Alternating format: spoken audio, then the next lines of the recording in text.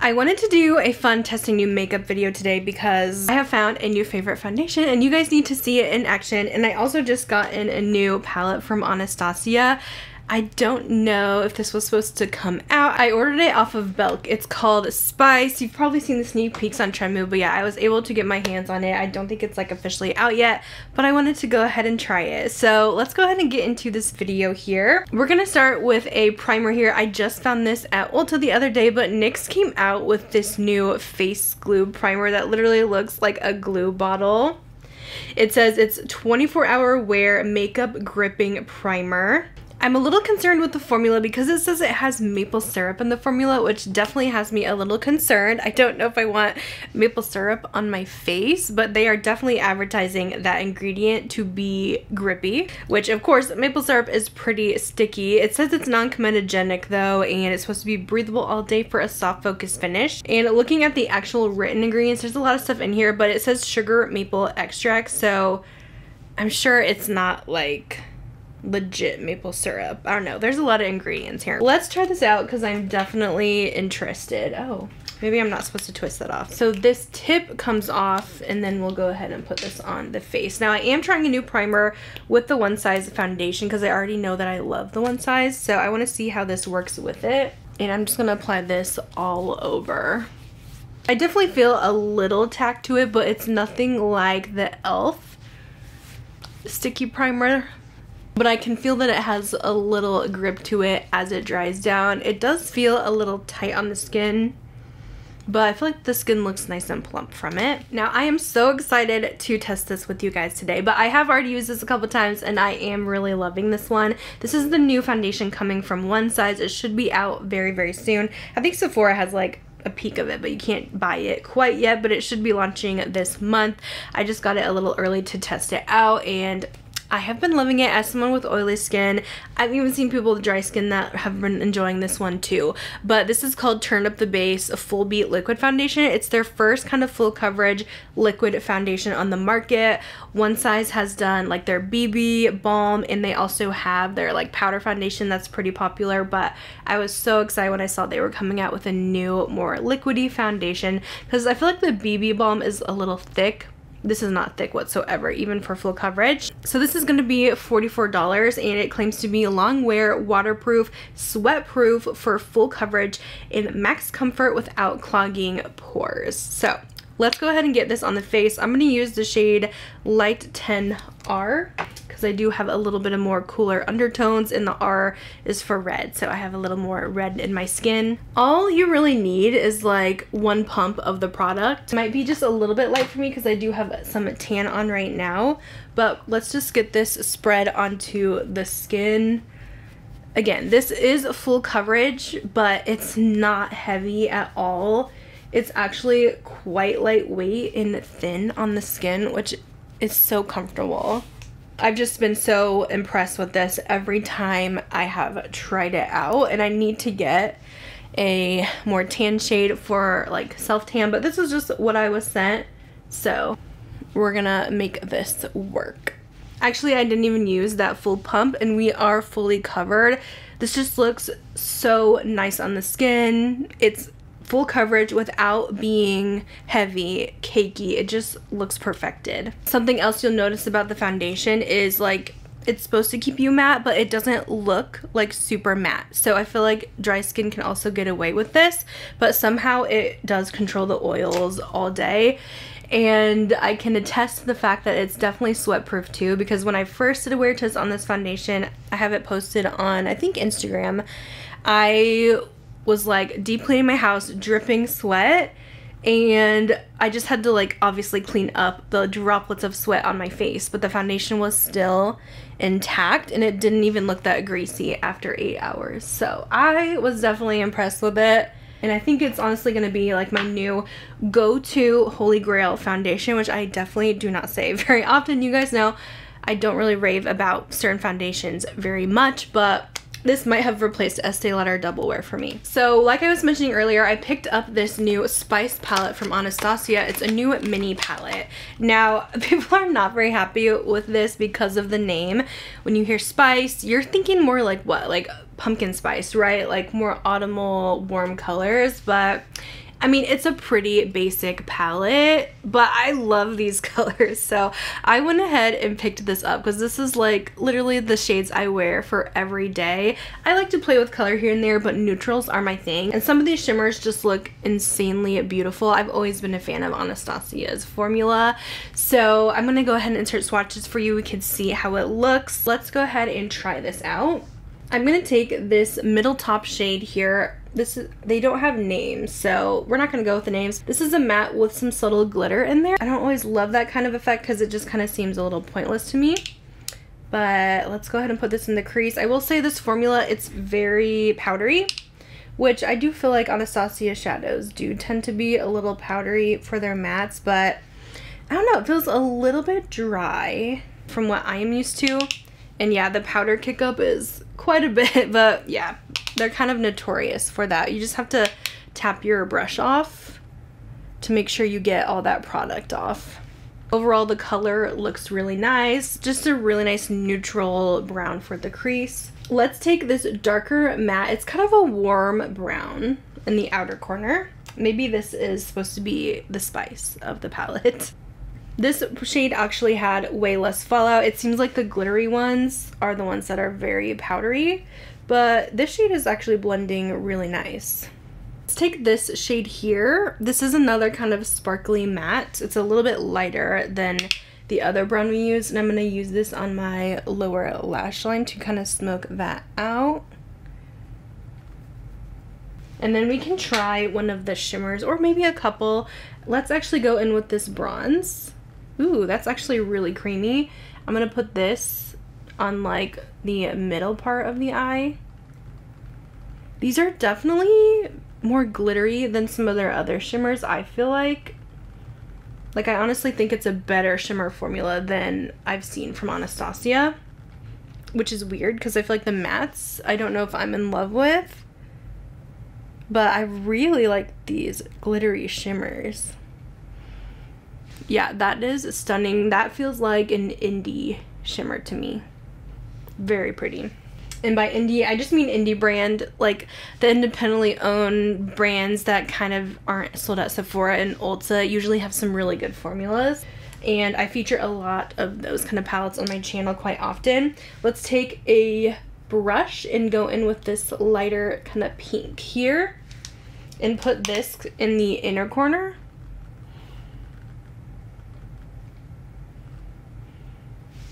Definitely not as pink as I thought. It's actually looking really similar to the bronze. Like, I honestly thought that would look more different than it does.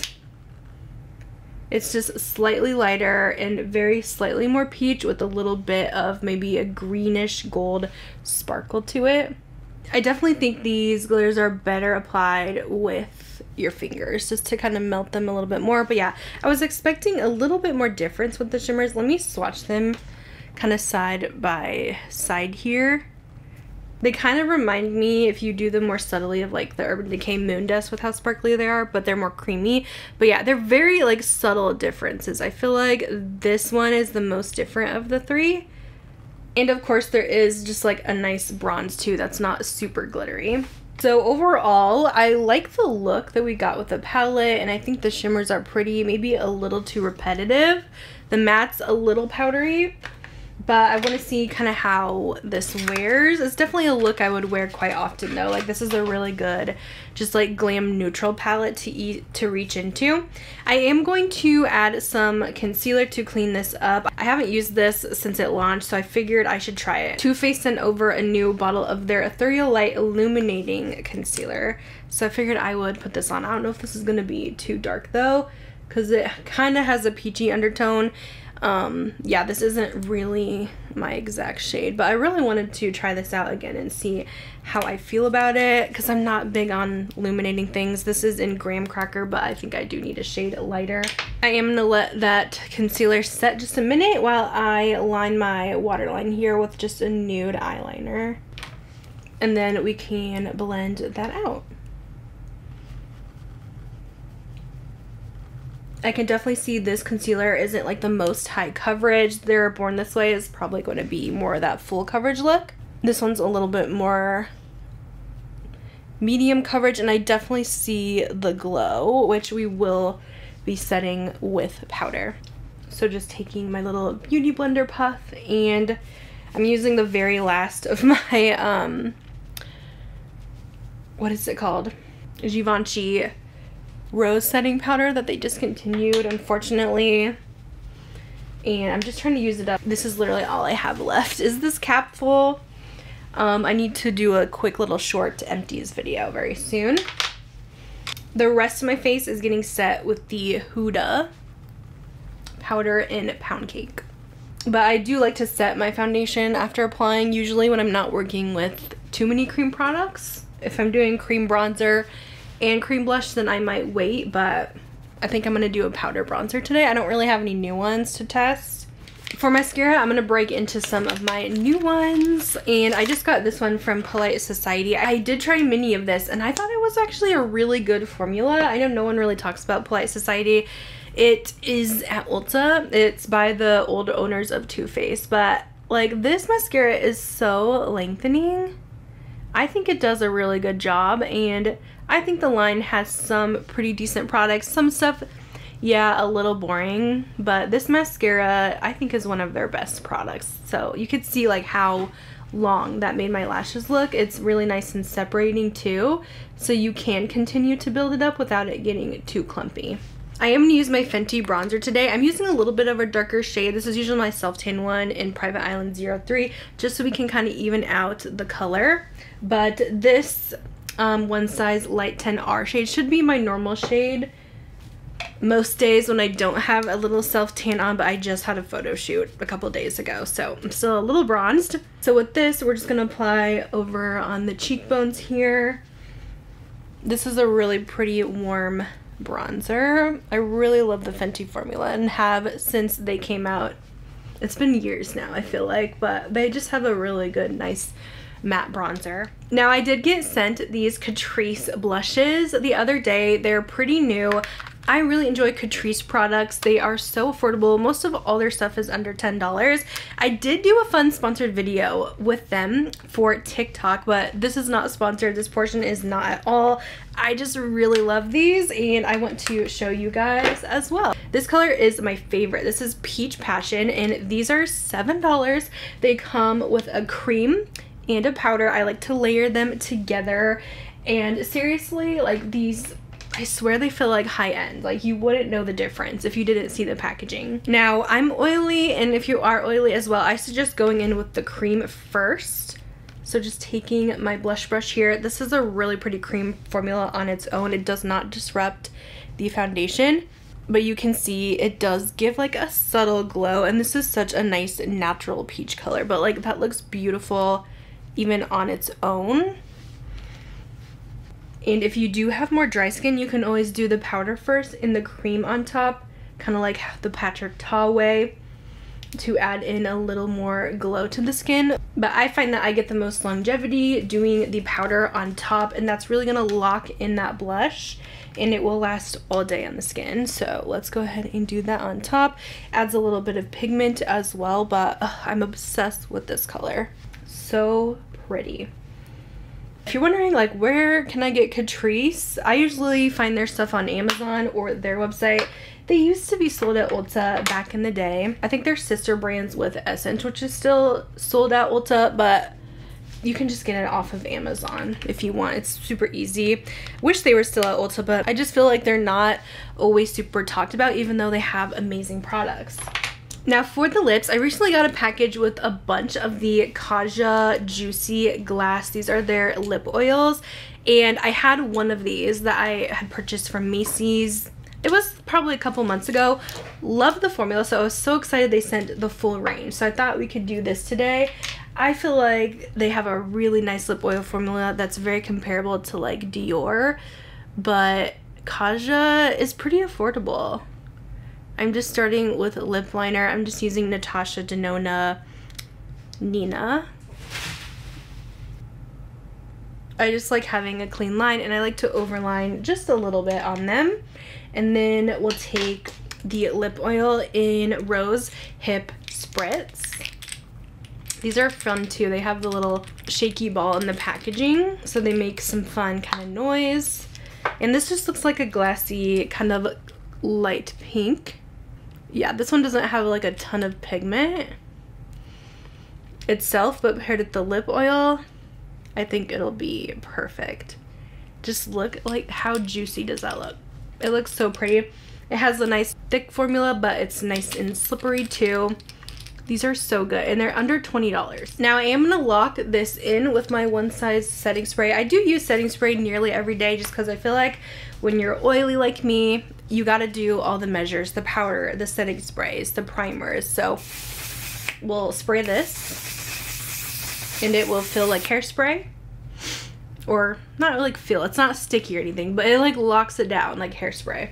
So that is our finished makeup. Very beautiful. Definitely something I would wear for even like a full glam photo shoot, just like every day. I think it looks stunning. Sometimes testing out new makeup, you never know how the end result is going to be if you have some iffy products, but I feel like since I knew some of these were winners, I feel like it came out really good. The only things I'm kind of questioning so far is the Anastasia palette and the Too Faced concealer.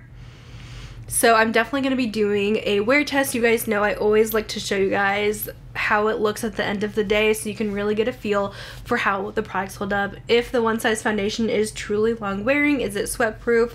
I'm going to show you guys how we look. I do very minimal touch-ups.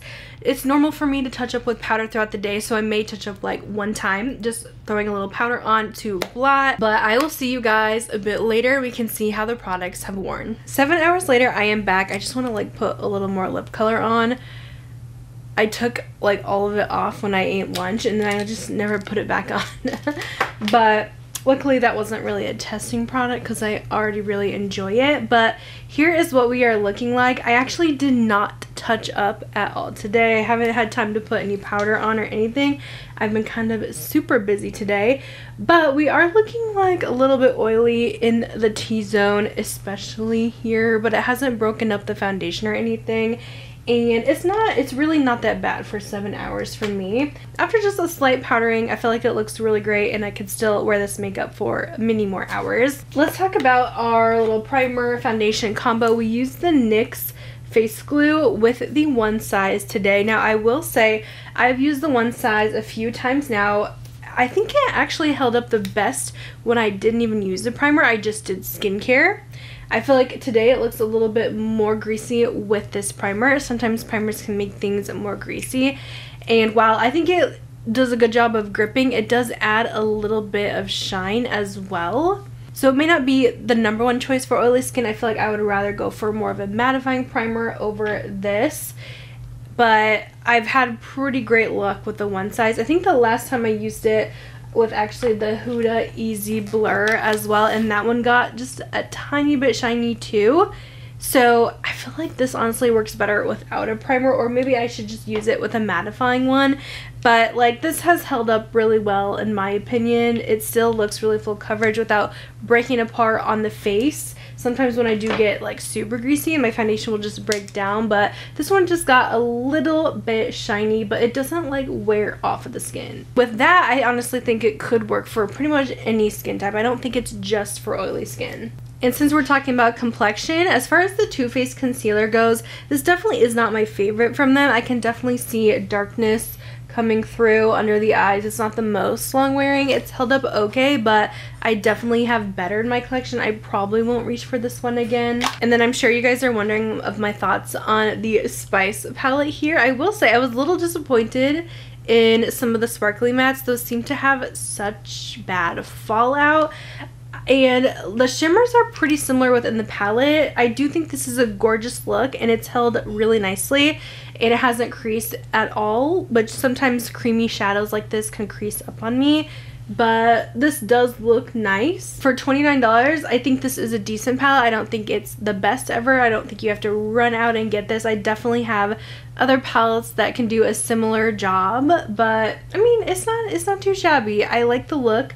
It applied fine. I just wish it had a little less fallout and maybe a little bit more differences in between these shimmer shades in the palette, but it's cute. If you're a neutral lover, this is such a pretty look, but I feel like a lot of the looks are going to look very similar. you're not going to build like a ton of depth with this one. The Polite Society mascara is a win. I think you guys should check this one out. It has really nice length and separates really good. There was no smearing or transferring or any weird flakes. It's such a good formula. And I'm also loving this Catrice blush, especially this shade.